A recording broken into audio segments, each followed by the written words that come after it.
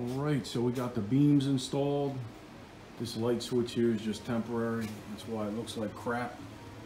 It's eventually going to go over here. There'll be two switches.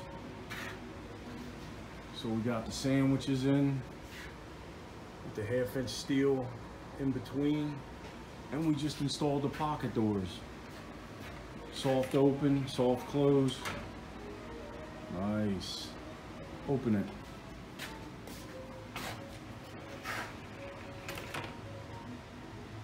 Nice. Do the bathroom.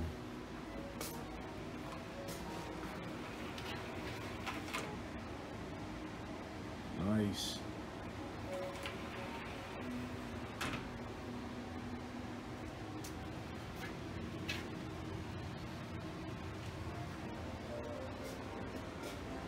So hopefully Monday, I'm going up there in that attic, clean up some of them wires.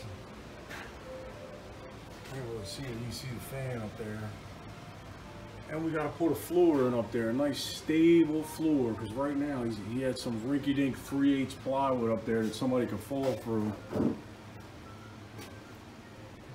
I want to allow her to be able to store a bunch of stuff up there without worrying about falling through the floor. Of course, you can't get anything, can't get no material. I had a hard time getting the two doors. Of course, they're mangled. Lowe's only had two. So I told him, I cried a little bit, and the manager gave me $40 off. Something. But I gotta fix both of them.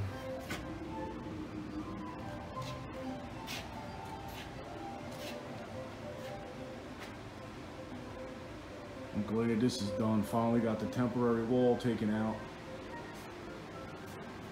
because that was just in the way.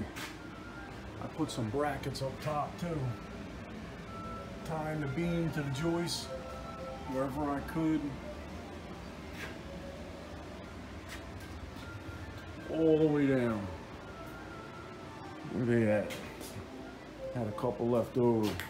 I'll use these things.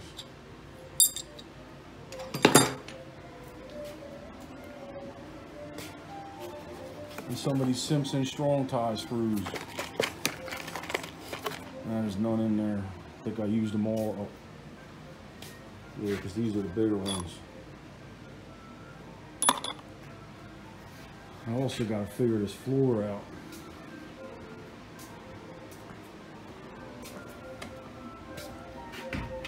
I had to take that threshold out.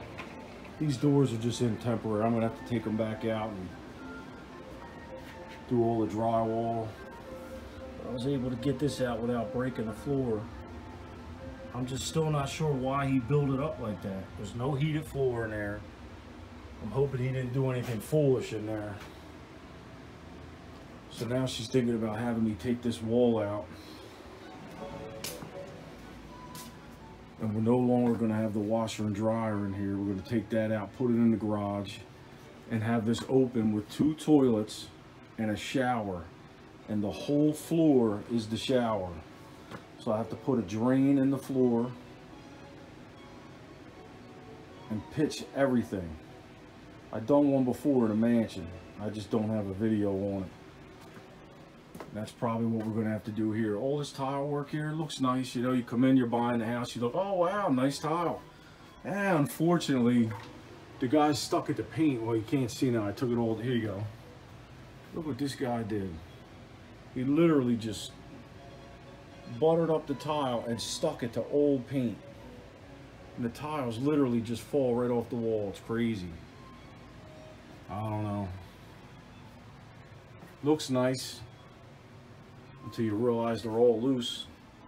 And these screws here holding the cabinets, wow, can you at least tighten them up, bud? Apparently not. So I think she's gonna have me take these cabinets out. None of the screws, it's almost like you used a Phillips screwdriver and just screwed into drywall. Because this cabinet here is just free floating right now on the drywall because I took the old framing out. So this drywall is not attached right now. Thankfully this cabinet sits on the floor because he only had one screw in it anyway. right up there, that hole. One screw, and it missed the stud. So I'm sure this one's tied into this cabinet. Let's see. Well, he's got one up there. He's got one up there. Let's see what he did here. He's got nothing going in. We should have this. I don't know. What are you gonna do? But that's it. It's Friday. We're done. Monday's a new day. Actually, he does have a screw right here, a drywall screw. It's probably going through. I missed it. And you know what? I think I have pictures of that mansion job that me and the kid did. So maybe when I go home, I'll look for those pictures and I'll put them at the end of this video. There's another screw back there. I'm sure that missed a stud. Because when I cut the studs, they fell right out. A